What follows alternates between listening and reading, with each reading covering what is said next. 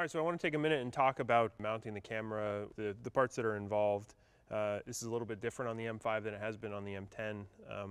We found with smaller cameras, sometimes they're not as rigid where they mount as the bigger cameras like the Epic are. Epic has a super robust machine body. When you mount to that on one side, it basically becomes one with the gimbal and allows you to tune it up fairly easily.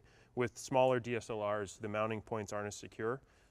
To get the performance that we wanted out of the M5, we decided to redesign the camera cage such that it mounts to both the top and the bottom.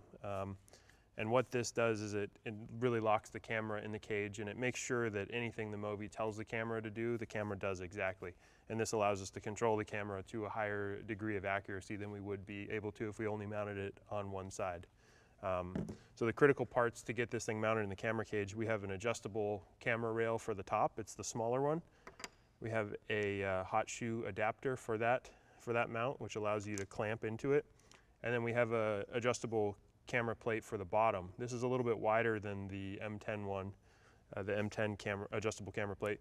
The reasoning for that is similar. The bottom of the DSLRs often isn't as robust or rigid as some of the bigger cinema cameras. So in order to get the performance we needed, we widened this to give a nice stable platform for the camera to sit on. So I'm going to show in depth installing all these guys. So this little machine piece that goes in the hot shoe adapter, you just slide that in, fits right in there. I think I flip it the other way.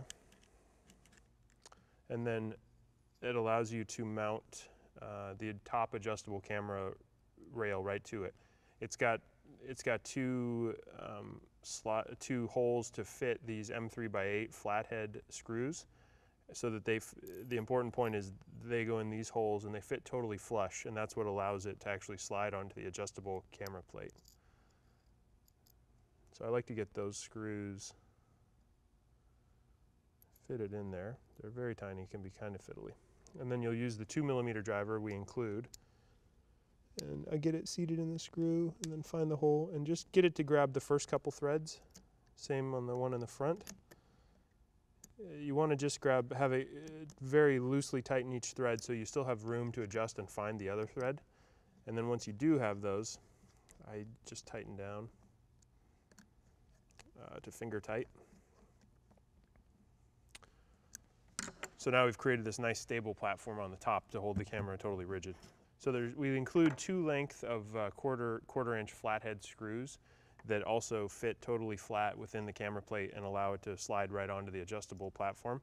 The important point on this plate is there's two drilled tapped holes, threaded holes in the front of the adjustable camera plate. These allow you to mount our follow focus mount, a rod mount accessory if you want to have a focus motor controlling the lens. So they need to go in the front. And then there's various mounting holes along the length of the camera rail. You'll want to pick the one that allows you to have a good amount of this adjustable camera plate at the CG point of your camera. And if you need to figure out the CG point of your camera, you can pick it up on both sides so that you can see roughly where it balances. So on this setup with 70D with the 16-35, it's balancing roughly right on the flange, right on the lens mount. So when I go ahead and install that, just keeping in mind the two threaded holes go to the front and that I want to make sure I have adequate connection there, I'm going to pick the third hole back. The reason I've chosen that is when I tighten that down, I'm going to have a nice full engagement on the bottom of the camera body. This camera rail is going to have as much footprint as possible to be rigidly attached to the camera. Cinch that guy down. The other thing you need to pay attention to is since there's only one hole on the DSLRs, you want to make sure that you get these two camera rails on straight. You want the center line of the camera rails to be along the axis of the lens.